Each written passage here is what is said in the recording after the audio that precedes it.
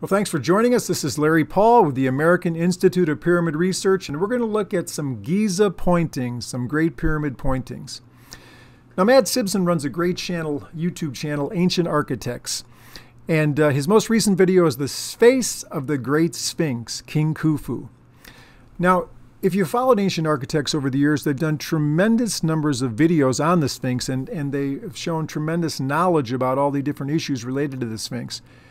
And to his credit, Matt Simpson, that runs the channel, has adjusted his view based on his research. He's changed his opinion on things over time. And so for him to come out and say in this world of where there's so much division about how old the Sphinx is and who built it and whose face it is, for him to say definitively, or at least give his reasoned opinion why it's King Khufu, that's pretty large. So let's look at some of the things that led Matt to say this. Now, he goes through a series of teachings on this program.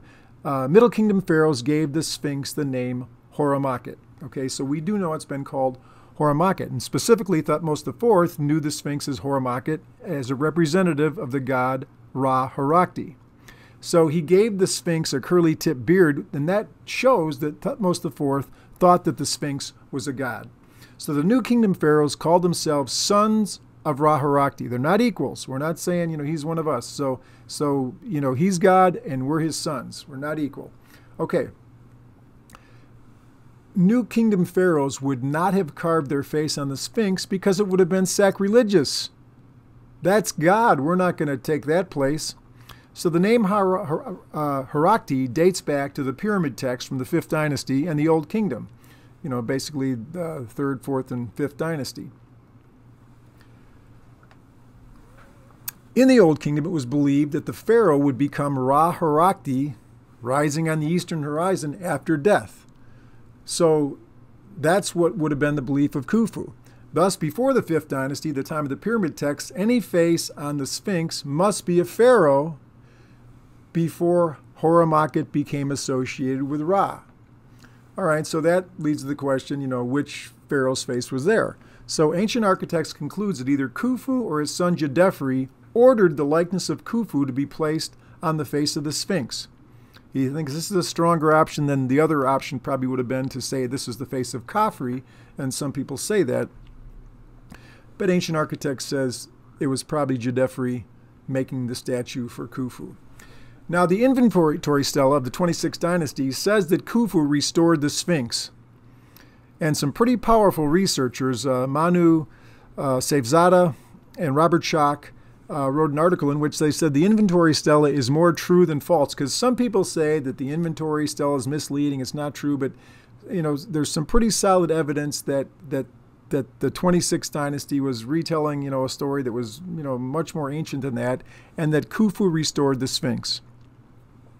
So there's some evidence to go along with Ancient Architects' opinion that Khufu is on the face of the Sphinx, because he restored it. And, if you're the one restoring it, well, then, you're probably going to take some pride of place there. Okay. So the Sphinx is a statue of a king looking east to the place where he will be reborn as Ra-Harakti, because that's what the belief was. He would be reborn in the east. So now, if Khufu puts his picture, it carves his face into the face of the Sphinx, then when people come to the Great Pyramid, which obviously people still do, I'm going there next week.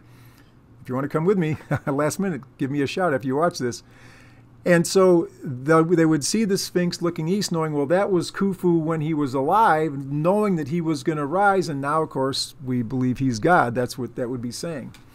So when Simpson put this video out here, I said to him, I just took a snapshot of the comments below the video. I said, Matt, I discovered a stone on the north side of the Great Pyramid that points directly to the head of the Sphinx. Well, if Khafre built the Sphinx, either Khufu's people knew the total Giza plan, because remember, Khafre wasn't built yet, and so the Pyramid of Khafre would come later, or this block was pointing to Khufu's statue. Write me if you'd like to see it. And he said, well, I'd love to see it. Wow. Because these stones, and so I sent Matt this picture, and I said, I'll give an explanation. I'm working on a video, and that's the video that you're watching right now. Now, this is the block that's so differently pointed than the others. Now, all the researchers, current ones, Mark Lehner, the other ones, that are famous researchers from the past, August Marietta, whoever you want to mention, They say that this is the original, pavement there. So this pavement that's east of Giza, this stone, which is at such an odd angle, why is that stone placed at that angle? That's what I wondered when I went by it. And so I started measuring it. I just thought, well, I'll just measure. Let's see, what happens. And so there's another view of it, and you can see it's pointing, and it seems to maybe even those stones that are set up next to the Great Pyramid there are trying to help you see that's where it's pointing. Okay, so before you start thinking, well, who in the heck would believe that, that there are lines on Giza pointing to anything? Well, Matt Simpson doesn't normally do this kind of thing, but one of his videos, he showed that these boxes which are around the Sphinx, which you can see in red on the screen there, that when you start connecting those, they lead to all kind of amazing alignments. These are pointers. They were meant to be pointers. So look at these. Just connecting the boxes. You go from the Khafre Valley Temple to the corner of Khufu, and then, you can see the amazing alignments all around the Great Pyramid there. And so here's some more. It goes through the wall of the crow, goes through those Sphinx pointer boxes, and it points directly to Khufu's pyramid. Unbelievable alignment. So Matt Simpson, ancient architects normally not doing this type of video, which is somewhat esoteric maybe, he found, well, it's there. Pointers are really true. And so, and he said probably because of those pointings, there were probably obelisks or something on those boxes around the Sphinx, because that's what they seem to be, like a holder for an obelisk. That could be very likely what it looked like. So the work that I do at the American Institute of Pyramid Research, again, I'm heading there next week on a exploration trip, as I do from time to time. We've done a lot of work with the pointers. So when I first, saw this angle block, I did a rough sketch here, and then of course you take it to the real drawing board. You go to Google Earth, you use your electronic tools, and so that's what I did. And so, and showing another example here, so what I call Littlefoot, that's another marker. The blue marker to the right is the north side Sphinx pointer marker. But the other one, I'm just showing you that, I call it Littlefoot because it looks like a little foot. Well, it points down to Luxor. I mean, that's unbelievable that I just have to measure this thing and then, look where Luxor is. I mean, that's not, by chance, you don't have something pointing there.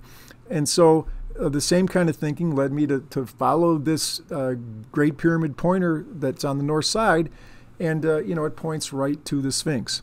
Here are some other markings. These are on the east side of the Great Pyramid. So I saw these, and I passed these many times, just studying the Giza Plateau, and I thought, what, I'm going to start measuring these and see what they lead to. Well, it ended up, as I measured them, the angles and whatnot, I made a major presentation at a large Egyptological conference. I'm not an Egyptologist, but the articles were peer-reviewed, so I, put it together, and it was accepted, and so to an audience of Egyptologists, I presented the evidence of these markings. So you can see there from where the blue and green lines radiate, that's where those 5 pointers were.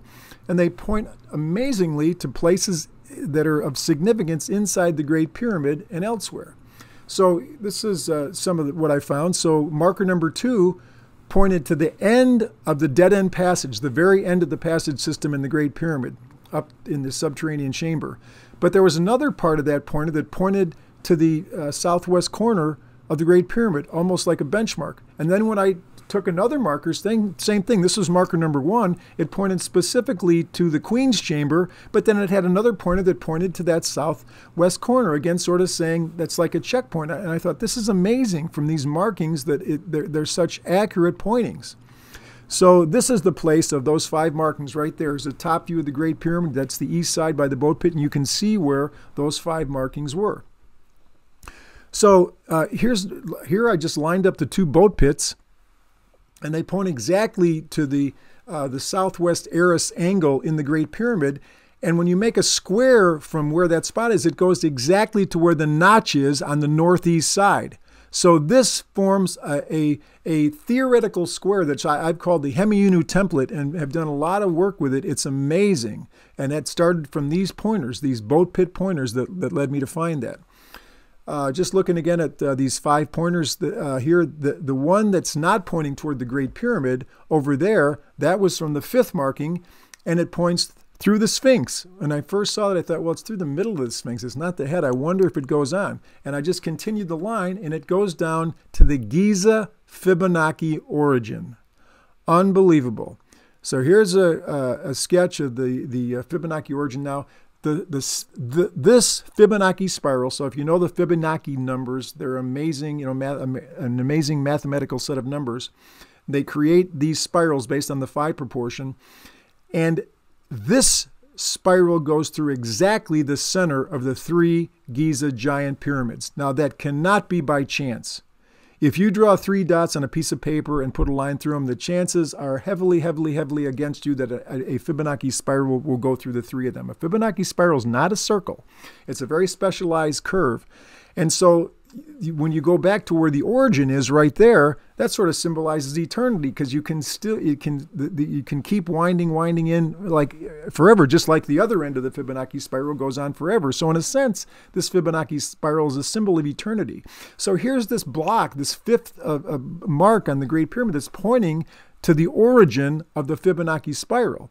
And then when you if you use the Sphinx and put a line directly through it north-south, where it touches the Fibonacci spiral top and bottom, and then you do the same thing across the Sphinx, east and west, the border, the 2 sides of that Fibonacci spiral, it forms a golden cross.